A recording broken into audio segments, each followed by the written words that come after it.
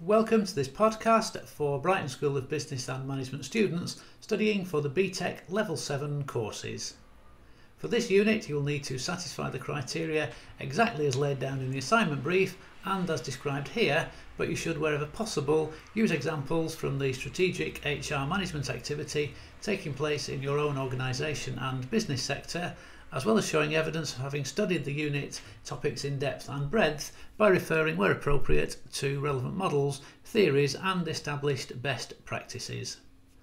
To enhance your understanding of these assignment issues, we strongly advise that you also discuss them with senior managers and senior HR and training specialists within your own organisation.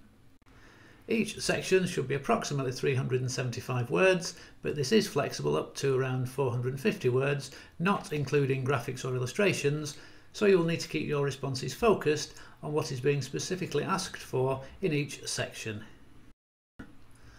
Section 1, Strategic Human Resource Management, supports organisational strategic objectives with the purpose of improving performance, increasing productivity and contributing to the organisation's growth and sustainability.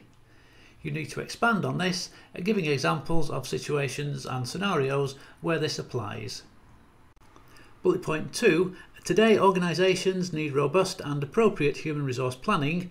In your response here you need to describe what methods and mechanisms are used and the purpose of each of these, for example to enhance employees' contribution to improving organisational performance and improving the culture of the organisation. On bullet point 3, you need to describe a range of strategic objectives that a specific organisation, ideally your own, or organisations in a particular sector, and again ideally your own, might set, such as for growth, transformation, innovation, diversification and higher profit margins, and referring to your response to the point above, explain how human resource management strategies contribute to the achievement of those specific objectives. Section 2. There is a range of business factors that underpin and support the need for human resource planning, such as those linked to location, labour markets and technological changes. You'll need to discuss how these factors influence and impact on the human resource planning activities. Here you'll need to focus on a specific organisation, ideally your own, and a specific situation or scenario that the organisation faces, such as the need to relocate or defend against increased competition or to manage a major new project, and describe how human resource requirements would be assessed and determined for that situation. You should refer to analytical, evaluation and development techniques in your response. On bullet point 3, you'll need to focus on a specific organisation, ideally your own, and prepare an outline strategic human resources plan for that organisation. You'll need to cover at least 3 years, a suitably strategic period, showing in outline timescales, stages, resources and objectives and outcomes. Finally, referring to the plan that you have developed for the previous bullet point, you'll need to critically evaluate, that is, describe in detail how that plan will or should contribute to the organisation's achievement of its objectives. One aspect that you must cover here is whether your plan could have included other features that would have enhanced it.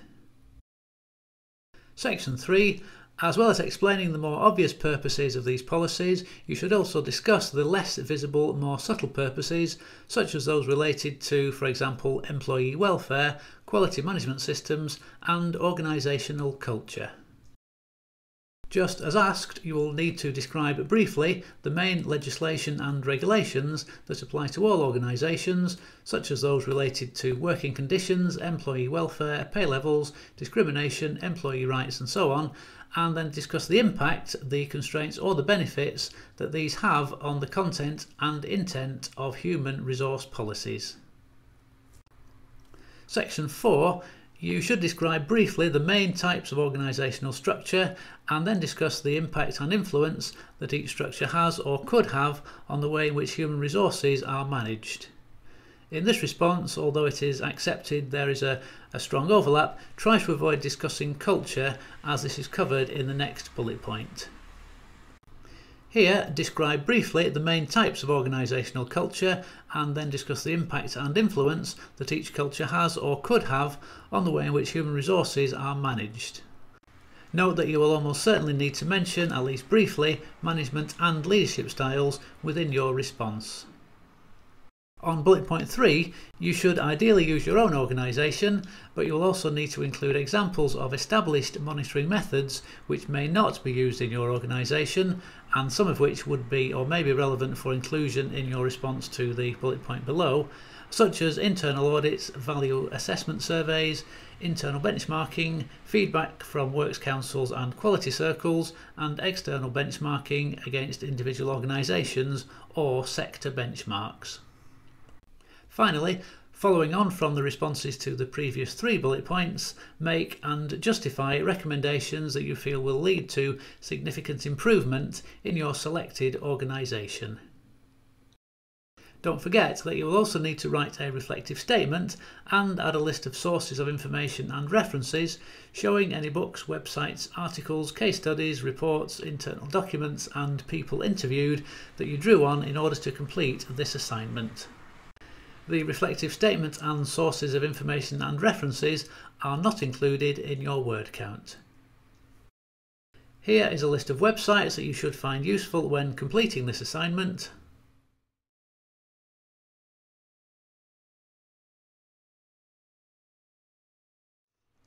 And if you need any further help or assistance with this assignment, please contact your tutor.